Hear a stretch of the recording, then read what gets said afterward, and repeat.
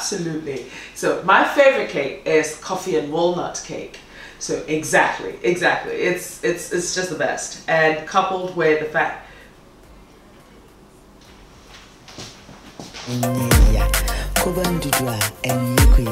Fafa, come on, Ndudu, and blow Fafa. I love a flavors, Ndudu, Vivinto, Famitu, hey, Abonka. Now sit in my castle, hey, Ndudu by Fafa.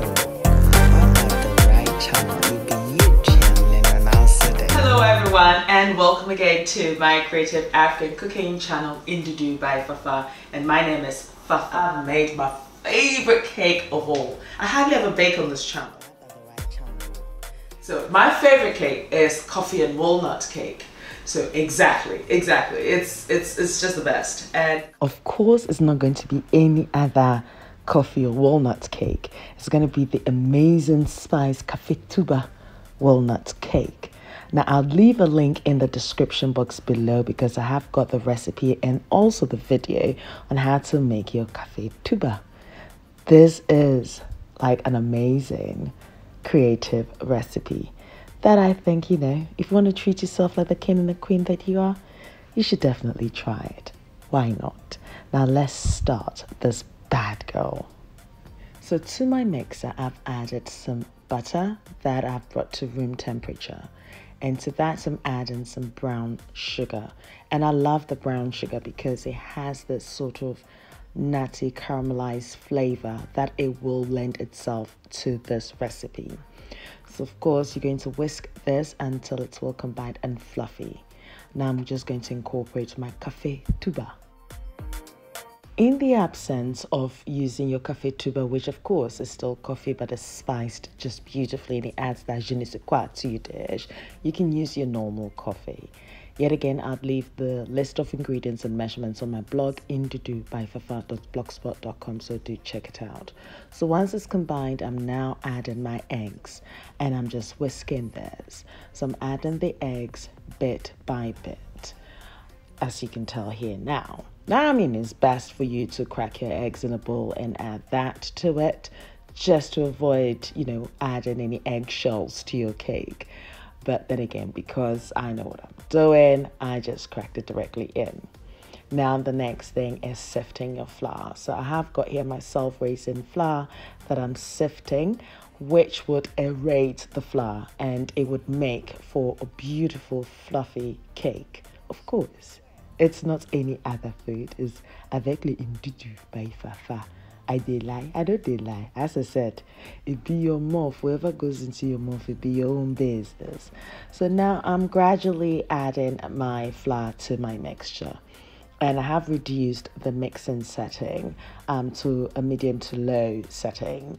That will just allow me to mix this nicely. Now, if I do add all the flour, it might just, pour everywhere and just be all messy. So that's why I'm doing this. So yes, we're going to do this until it's all well combined.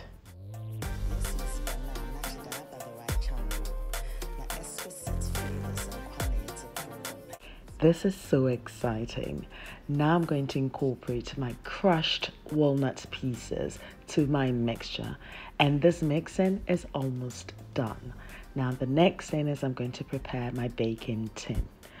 And at this point, also preheat my oven to 180 degrees.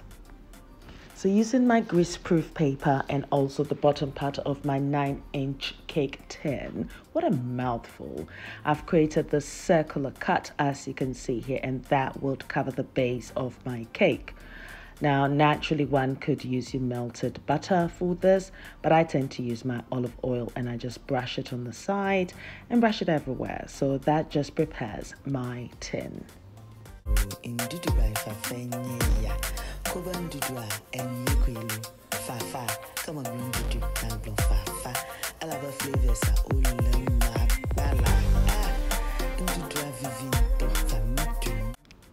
At this point, my baking tin is ready for me to pour my mixture into it.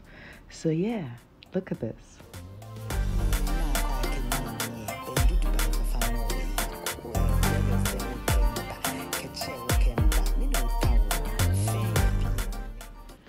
This is where the silicone spatula comes into its being, because it would allow you to scrape any excess mixture from your mixing bowl into your cake tin where it belongs. Now this is ready, and I'm just going to be baking this at 180 degrees for about 30 minutes. At the time of 25 minutes, I'll insert a skewer, and if it comes out clean, I know it's ready.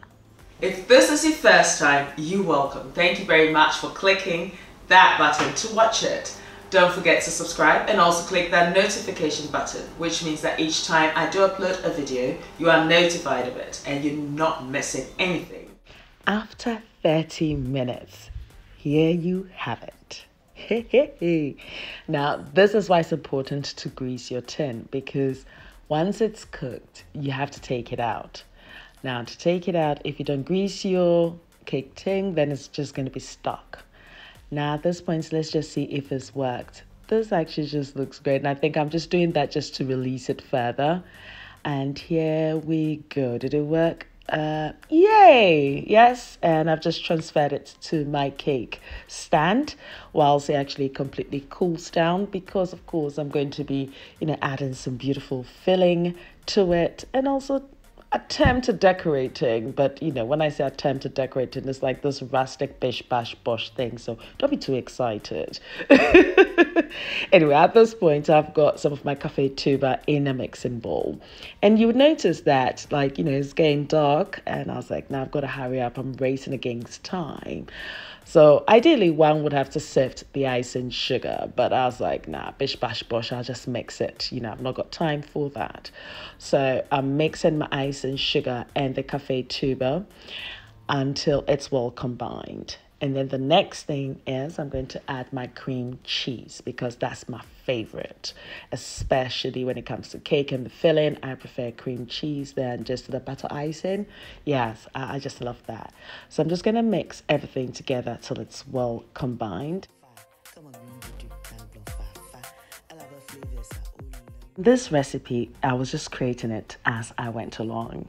So I noticed that my mixture was a little bit on the lighter consistency side, and I needed it in that thicker consistency, so I added a little bit more of my icing sugar, and I think I am happy with the texture now. You see, so I've mixed it all together till it's now combined. So I've got the sugar, the Café Touba, which of course is spiced as well with the wintia and African nutmeg and cloves, and it's just incredible, and with a little bit of ginger. But now I'm just going to lift this flavor up by just drizzling a little bit of lime juice to it, and it makes a big difference because it lifts that flavor up. And at this point, my cake is ready for me to do my shenanigans. So I'm going to cut this cake in half. Yes, and let's see if it's perfect. Let's see this. Hey.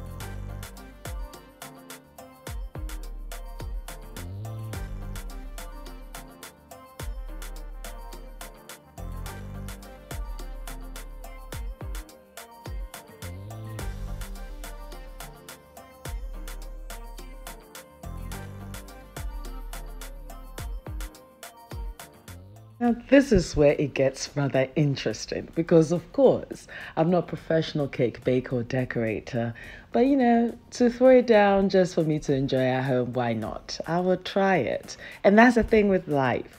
You don't need to be perfect at everything, but it's an exciting experience to just go through things at least once. And if you enjoy it, you do it again. And as time goes on, you become an expert at it. You never know. I think when I did the Christmas cake, I did mention that, oh no, I'm done with this cake decorating thing. But hey, I'm just giving you a rustic shovel one.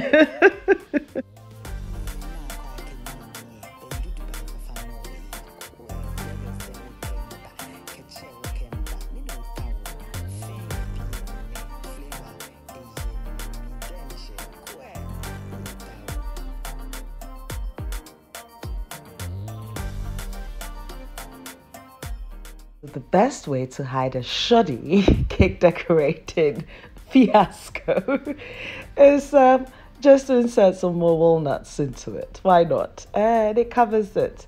It gives it that sort of interesting vibe, may I say. At least, you know, the flavors are still there. It's still the cake. Now, if you can decorate your cake perfectly, why not? I refrigerated the cake after decorating it for at least about 2 hours, and it's now ready for me to cut through. And look at that. I'm happy with that. Yeah, and I'm going to have it with some hot chocolate, some Ghanaian hot chocolate later. I did it. Yes, it might not be as perfect, but it's incredible. Look at that. Who's not going to say, I like it? Exactly. I tried it once and it worked. So try it as well. But I can't do it without you guys. I do appreciate each and every one of you. I'll leave the list of ingredients and measurements on my blog, ndudubyfafa.blogspot.com, so do check it out. I'm on Instagram, Snapchat, Facebook, and Twitter as ndudubyfafa, so do pass by and say hi. Noelle, thank you very much for my theme song. And until my next experience with you guys, take care of you, be nice, be beautiful, be kind, and I love you for you. Bye-bye.